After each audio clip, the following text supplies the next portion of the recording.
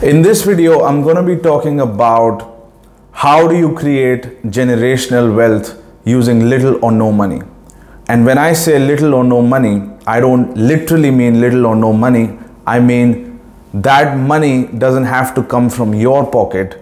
It can come from someone else's pocket or from another financial institution's pocket. Because you do need money to start a business, but it doesn't have to be yours. You do need experience to start a business, but it doesn't have to be yours. You need expertise to start a business, but it doesn't have to be yours. So those are the main principles that you need to understand, is that just because a project needs expertise, experience of people who have done it before, and capital, doesn't mean all of it has to come from you. So what does come from you? The effort, the time, the execution can come from you. So let's get right into it, how to create generational wealth. And I'm going to break down examples of people who have done it. Just a quick introduction. If you're new to this channel, my name is Prithvi and I'm the founder of a healthcare investment company. And in the last 3 years, I've negotiated a $3.5 million deal, a $10 million deal, a $25 million deal, a $120 million deal, and a $140 million deal. Not only that, before I got into the position of negotiating these deals, I happened to put together a team of one of the most high-profile executives in the whole country, who are now my business partners.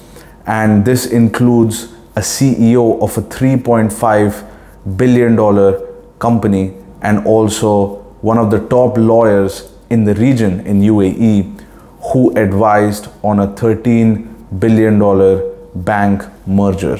Okay, so pretty heavy hitters. Not only that, I've got top financial professionals, accounting professionals who worked at the top law and accounting firms in the whole world.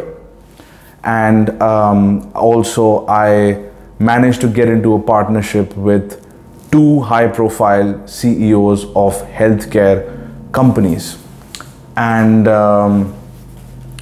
so I did this at the age of 29 with little or no background in doing this, just executing the steps. And the credit goes to my mentor, Dan Pena, obviously, who gave me this information, but the execution part was obviously done by me. So I'm going to talk about how generational wealth is created. To create generational wealth, you have to buy cash flow producing assets. You know, essentially business is about buying some raw materials, creating a product or service, and selling it into the marketplace and bringing in capital, right? So it's about buying either a product from a place which you can source it cheaply if you buy in bulk, and then selling it into a market that has a need for that product.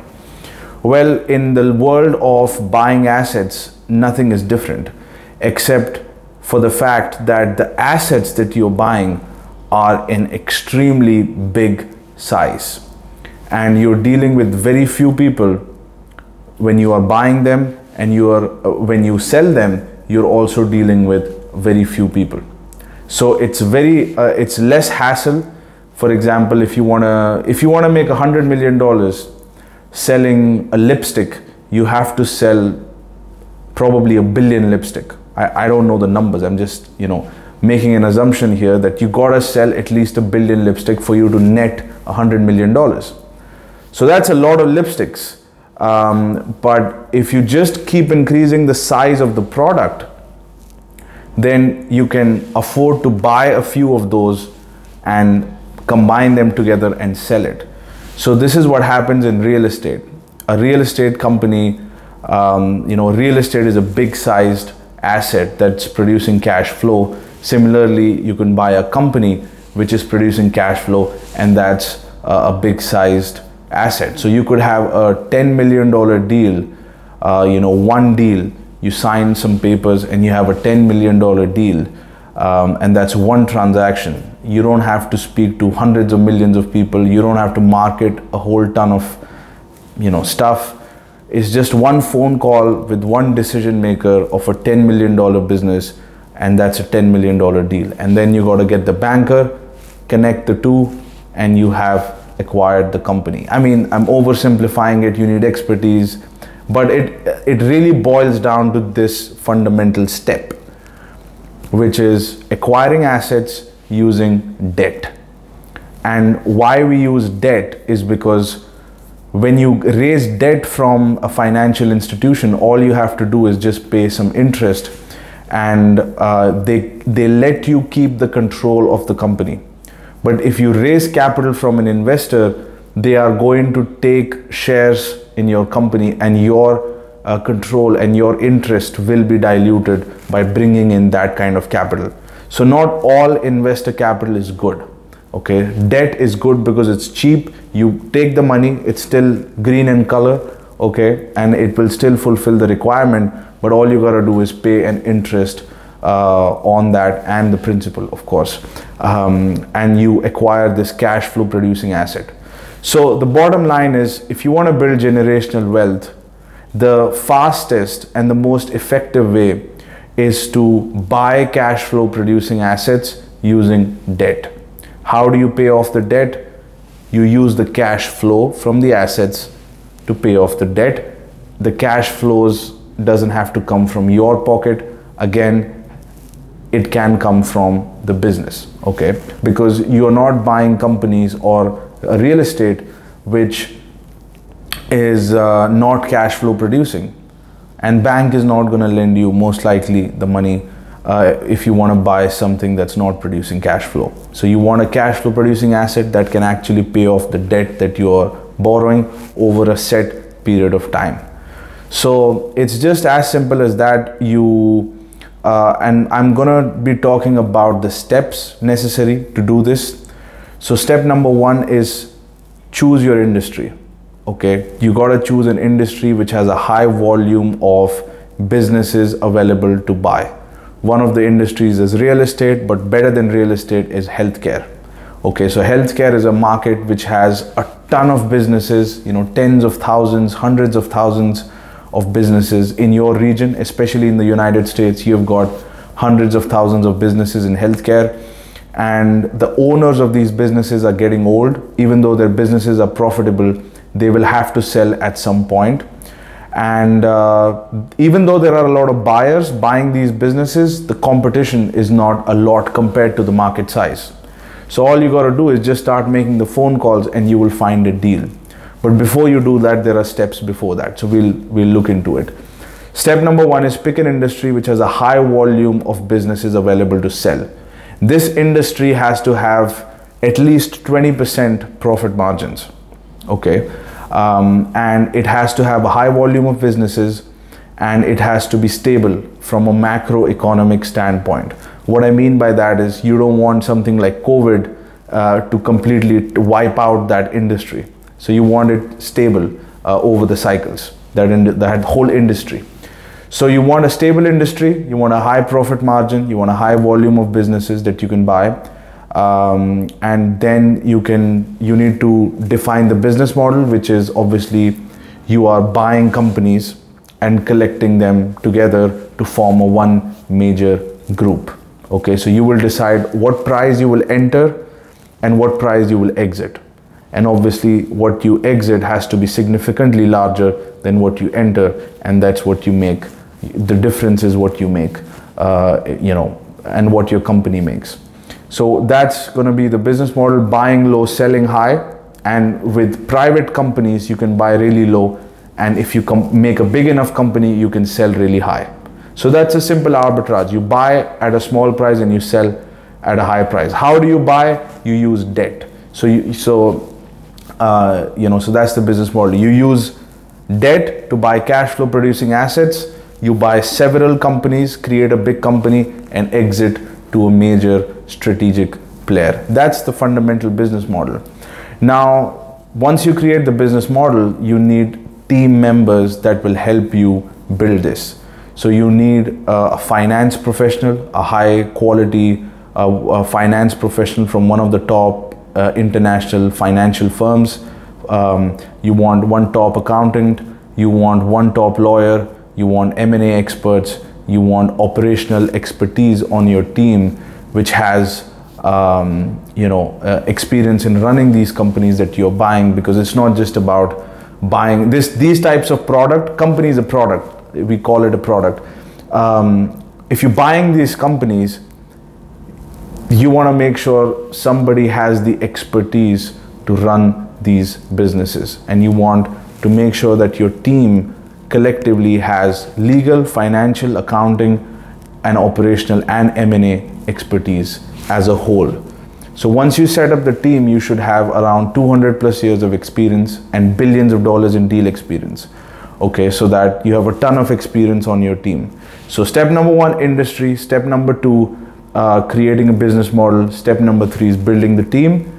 Step number 4 is your team will extend to your accounting firms and law firms, which you will use to do investigation on these businesses. Okay, why? Because businesses do not always give you accurate information and an accurate picture about how much business they are doing. They want to inflate how much business they are doing so that they can get a big price. All the decisions are made based on financials of the business, and you can lie on financials. So you want to make sure an accounting firm looks into the business and validates if the information is accurate or not, and you want a law firm to validate whether the business is legitimate or not. Okay, so once you have the due diligence reports and everything, and so you need these firms to do due diligence for you, and then you start calling up bankers, and you identify different bankers at different level who do financing to buy businesses. It's called acquisition financing. So you want to find out people, bankers that do that kind of financing, acquisition financing. And then the final step is, and then you want to set up a lot of relationships in the banking sector who do acquisition financing. And then finally you have got businesses. You need to identify businesses that you want to buy. So you will start calling up a lot of businesses, and you will identify a $1 million business that can sell you at a lower price. You will find a seller that can take an initial payment and then delay the rest, and then all you got to come up is with this initial down payment, which you can raise from the bank, and you can pay off by running the business and paying from the cash flow back to the bank. So there is no money down from you. You acquired an asset using debt, and the asset itself pays for the loan, and you have secured yourself a deal, and you have used your team members to look at the transaction to make sure that you have removed all the risks, that you have structured the deal right, and you can keep buying businesses until your company is big enough to exit. By exit, I mean you take a couple of small companies and you make a big company, and then you get acquired by another big company, and you make a whole bunch of money, and the team members who supported you through all of this will also be paid very handsomely, and everybody wins. The bankers made the interest, the team members made the money, you made the money, seller made the money, and accountants and lawyers made the money.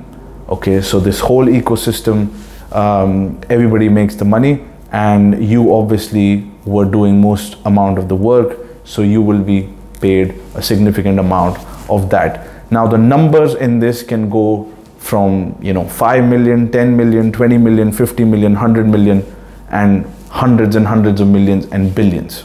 Okay, there are many companies who have gone to multi-billion dollars, trillions of dollars actually. If you look at BlackRock, I think they have assets worth around $1 trillion, and they do this type of activity, which is called acquisitions, mergers and acquisitions. So this is a way that I have seen work. I have been around people who have done it. I've been around people who have built $30 million in paid portfolio. I know people who have, I've met individuals who are worth 500 million pounds, some of the richest businessmen in UK who have done this. I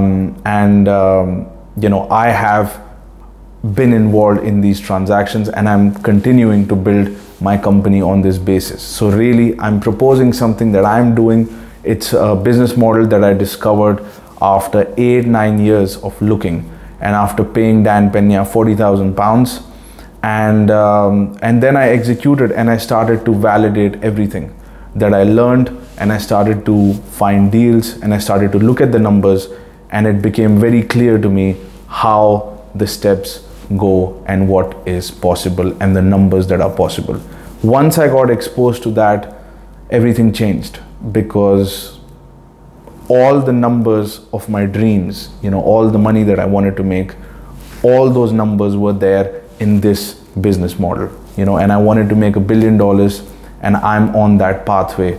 And if you are someone who wants to get on this journey, this process, reach out to me. I offer a one-on-one mentorship where I take you through the process step by step. So we do one session, and you got to execute that session. And then we do the second session, you got to execute that third session, fourth session. So the mentorship can take place over 3 to 6 months to 8 months, sometimes 9 months. And I make sure that you're properly positioned so that you have access to the industry, to business model, to advisors, your accounting and law firms. You have banks, you have sellers, multi-million-dollar businesses you can buy. You know how to negotiate with them, structure the deal, analyze the deal, and keep control of your company, and then eventually start buying businesses. So I help you position yourself to do this, and I help you get to a point where you can acquire these companies. So if that's you, if you want to reach out to me for a one-on-one mentorship, click the link below. I am going to leave my email. I'm going to leave my LinkedIn profile, Instagram, and Facebook. Reach out to me on any of these platforms. I'm most responsive on my email. So if you can email me, referring to this video, we will discuss further what can be worked out between us. And I will talk to you soon.